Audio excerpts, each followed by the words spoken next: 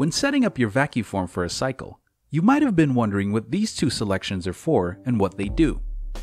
In this video, we'll discuss what exactly are the K and V values. Let's begin with the K value. When this is selected, you'll see the numerical value 1.00 and thickness.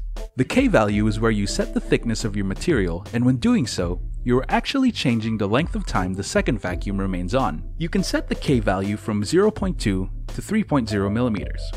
Not only does the second vacuum suck out the remaining air from your mold, it also cools the plastic sheet as well. So essentially, the K value adjusts the cooling time for your mold depending on the material thickness. The thicker the sheet, the longer the cooling time. Next is the V value. You'll see that when it's selected, it's set to 0. When you cycle through it with the right directional button, it goes up to 8, and with the left, it goes down to -8.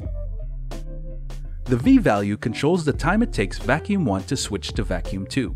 The negative values lessen the time, the positive values increase the time.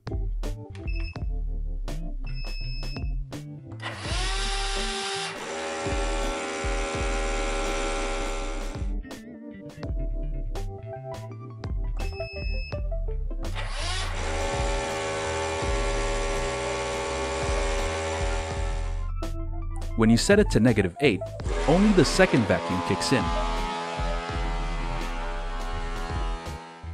Set it to 8, only the first vacuum.